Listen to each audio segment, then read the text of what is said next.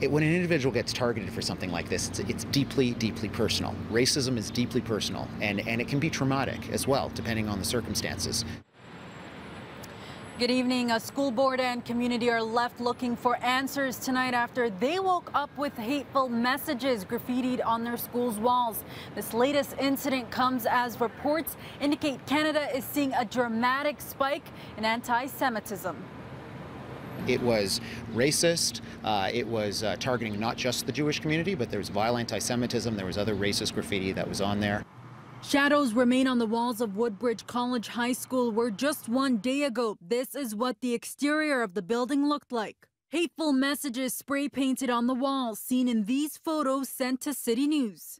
One shows the Canadian flag painted with a swastika in the middle. The other, equally disturbing, an illustration of 2 towers with a plane.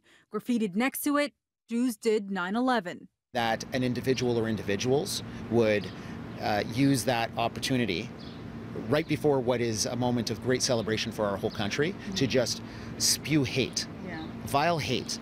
The York Regional District School Board says this is the first time an incident of this sort has occurred at the school, where an unknown number of graffitied messages were discovered Thursday. Some used the N-word, others targeted teachers. We're shocking and disappointed, that our building was subjected to this kind of anti-Semitic and racist graffiti. Our culture as a board is one of anti-racism, standing up to anti-racism, standing up for equity. Our motto is diversity is our strength, equity is our commitment, and inclusion is our goal. B'nai B'rith Canada learned of the incident after a member of the public called it into the hotline. The organization keeps track of these incidents, saying 2016 was a record-breaking year for anti-Semitism in Canada, and our country saw a 26% increase in incidents since 2015.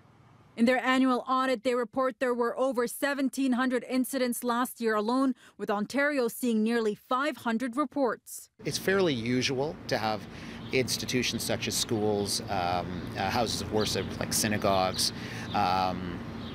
homes as well get vandalized. That we've seen more specifically a disturbing increase in Holocaust denial as a subset of anti-Semitism.